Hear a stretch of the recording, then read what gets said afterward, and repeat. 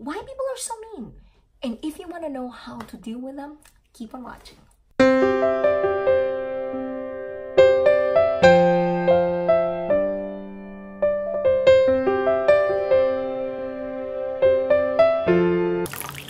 First thing that we need to understand, people do not wake up in the morning and tell themselves,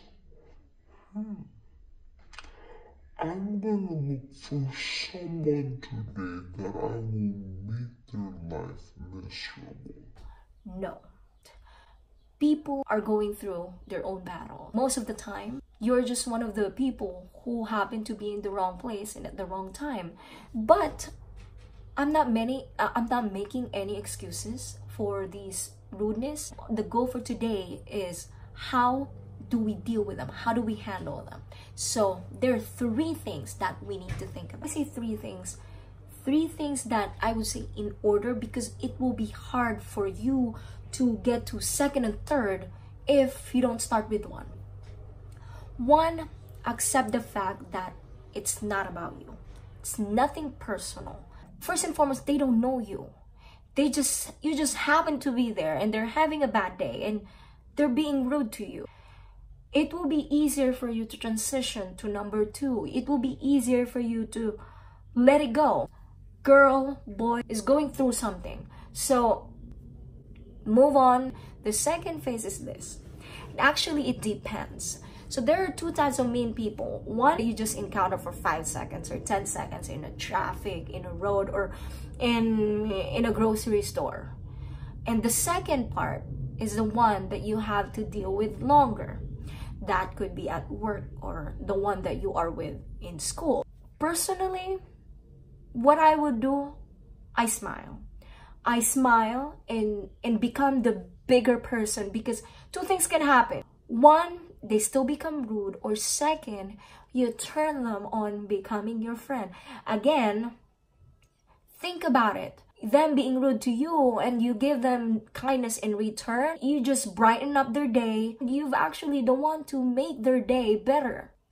It's okay. It doesn't make you less of a person to initiate the kindness.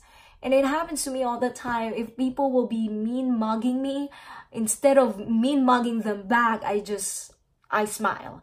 And most of the time, they kind of felt bad that, oh, why am I mean mugging her? And they ended up just approaching me and telling me, hi, your hair is beautiful. So, okay, these kind of things. So point is, become the bigger person. Not only you do something good for the person that you could probably change their bad day. And second, it becomes part of your personal growth. Third, move on. Move on. Why? Let me give you this example. I have a lot of friends. The person who they encountered with, who were rude to them for 5 seconds, became the highlight of their day, if not the whole week. What does that do to you? It puts your stress level up.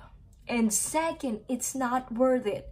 Not only they affected you of their 5 seconds rudeness that they don't even mean, because they're going through something that you don't have any idea about.